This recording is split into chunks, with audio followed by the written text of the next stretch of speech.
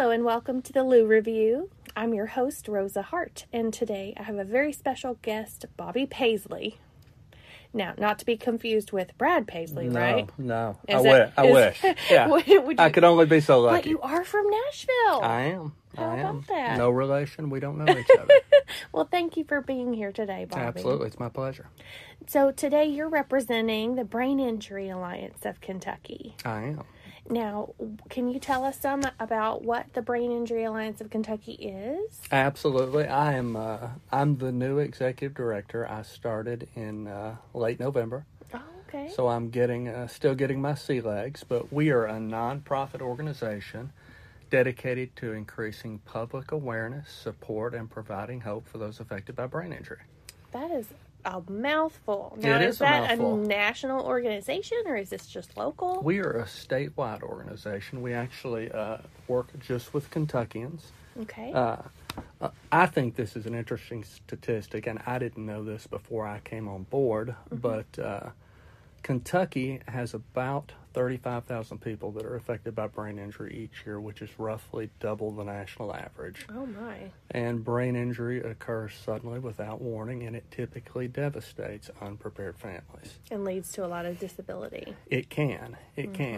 A lot of people recover. Yeah. Well, let's talk a little bit about what constitutes a brain injury. So, what are some of the patients that you've encountered? You know, we've got a lot of the patients, and we work with healthcare providers who actually introduce us to their patients at injury onset, a lot of times before they even know we exist. And we complement medical treatment with services that help them navigate the difficult journey that they're going to be faced with.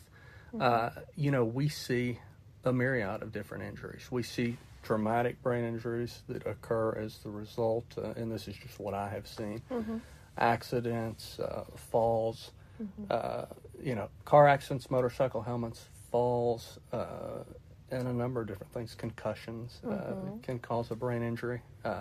We also work with people with brain tumors as well as strokes.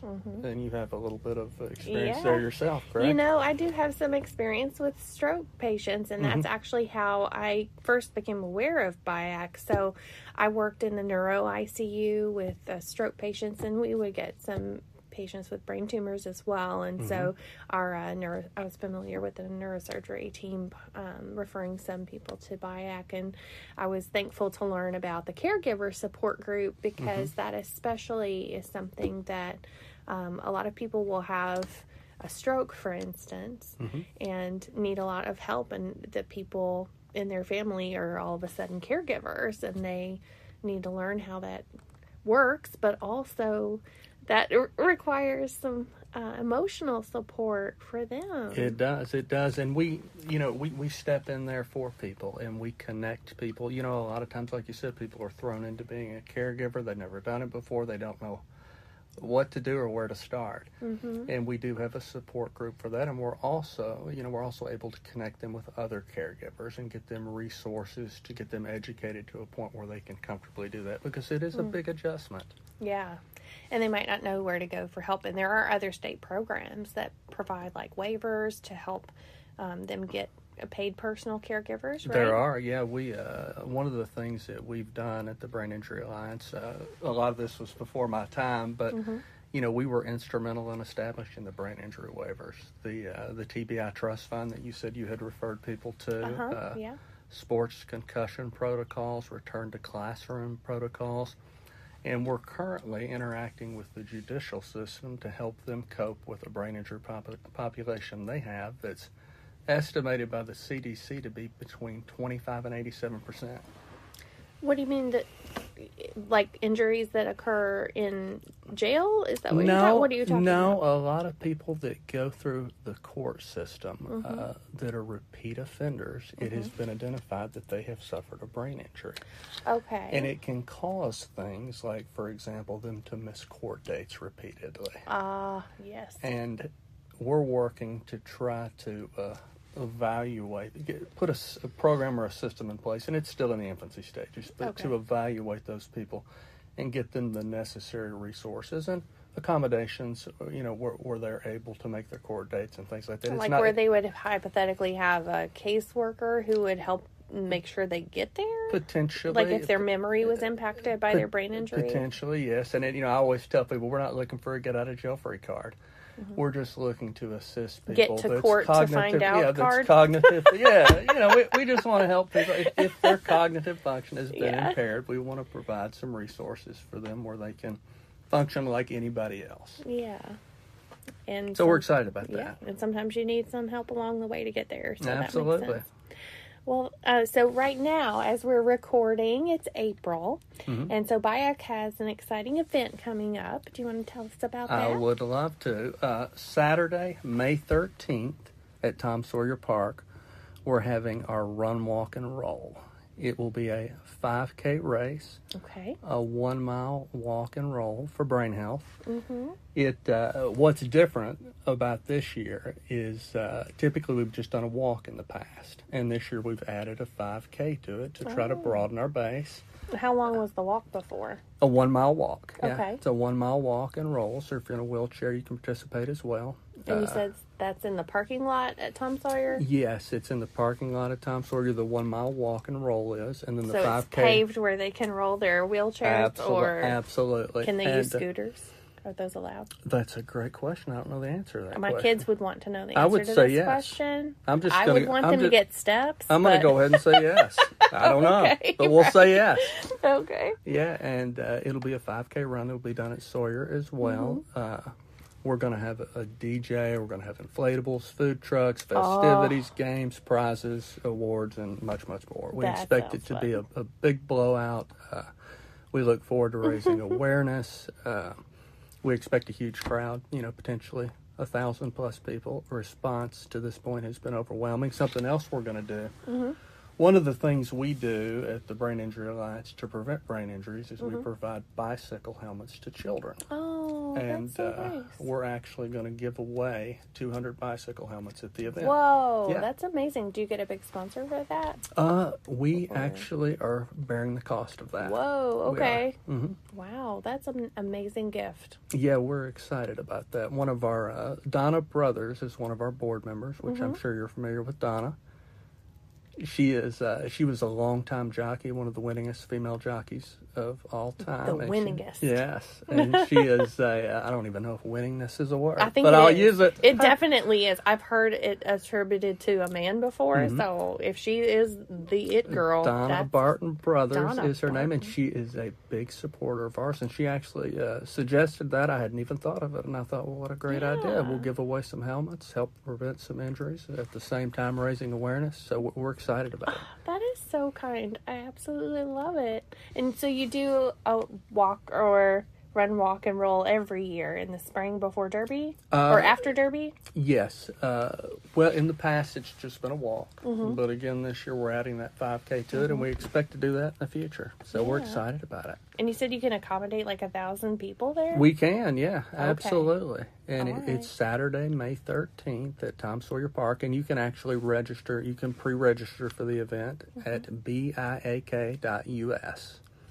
Again, it's BIAK.us. And there's a price difference if you register in a certain amount of time, right? There is. It's $25 now, and then at the end of April, I believe. Yeah, as of May 1st, they have to pay as of May 1st, it becomes $35. Yep, so you get a discount if you register now. Something else a lot of people are doing, which I would encourage people to do, is a lot of people are setting up teams. And they get their own T-shirts, and we've got, to this point, we've got about 30 teams. Oh, wow. That have registered. So we're excited about that. It's not even the middle of April, and you've got 30 teams. I know, Great. and we'll give some prizes out for best team, best team T-shirt. I think we're still working on what those are going to be, but we're excited about that. So a ton of teams, ton of participation, and again, the main objective is to raise awareness, and I think we're going to, we're really going to be able to do that. Yeah, definitely. So I love the big umbrella that BIAK encompasses, because you've got your traumatic brain injuries from incidents, right? And then you have brain tumors, which are more of those can grow on you. They can. But then you also have stroke. We do. Which is another sudden thing, but it's a chronic issue that people need to. It changes your life once you've had a stroke. Absolutely. And even if you don't have any visible deficits, like that's the patient population that I have worked with the most as a nurse.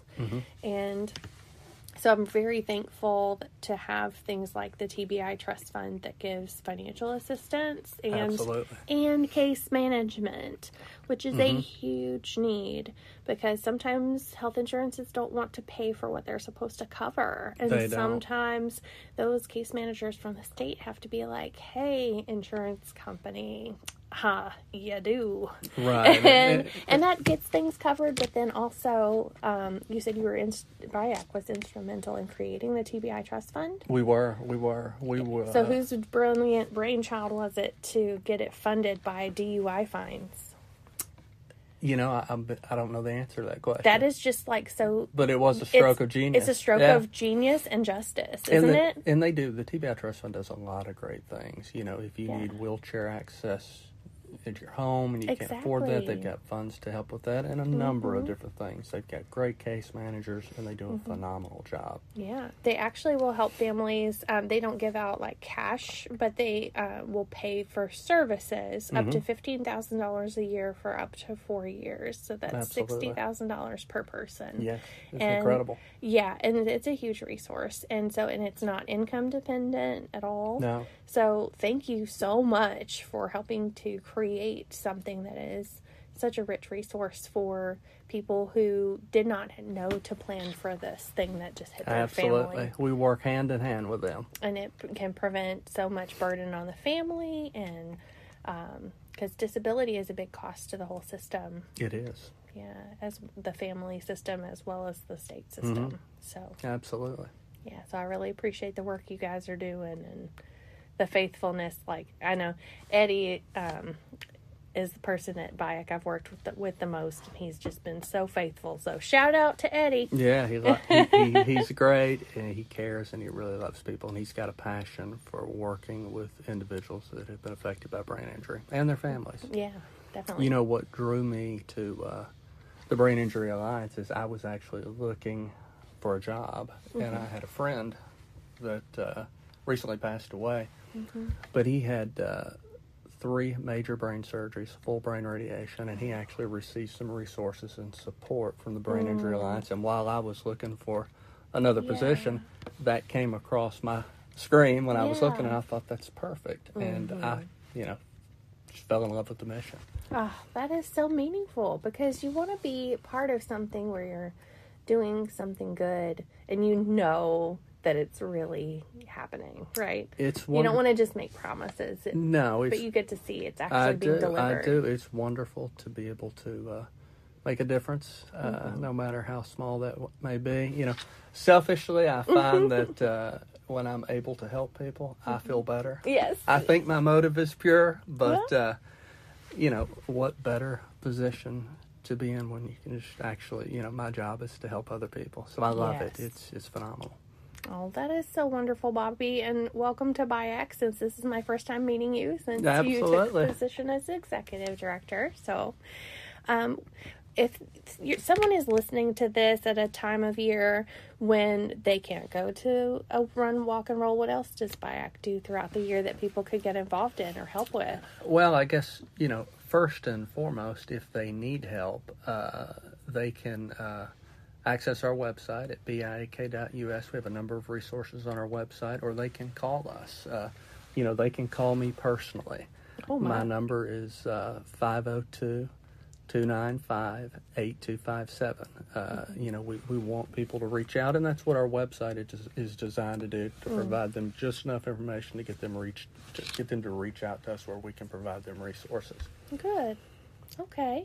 And then do you have any other volunteer opportunities? We do. We have people that approach us to get involved. We have several events throughout the year. We've got a run, walk, and roll we talked about. We do a brain ball in November. That sounds fancy. Yeah, it's typically a derby theme. It's a big bash derby party to raise awareness for brain health. But yes, we do have opportunities for people that are looking to get involved, whether maybe they've been a caregiver. We can put them in a position to work with other caregivers. Like a mentor? Yeah, could potentially be a mentor.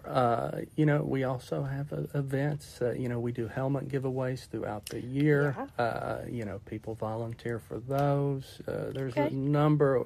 If someone is looking to get involved, we can definitely put them in a place to do that. Well, that is fantastic. And you have social media as well that people can find you on? We do, yeah. We're on Facebook, we're on Instagram, we're on LinkedIn. And I think we're on Twitter, although I haven't done much with Twitter. Might have to get it set to auto post That's from right. one of those others. Keep it active. Most definitely. Absolutely. All right. Well, you guys have been hearing from Bobby Paisley and from the Brain Injury Alliance of Kentucky, also known as BIAK. So check them out. And if you are listening at a time when you can come to the Run, Walk, and Roll, come check out that big party on May 13th. And I will see you in the next episode of the Lou Review podcast. Thanks for having me.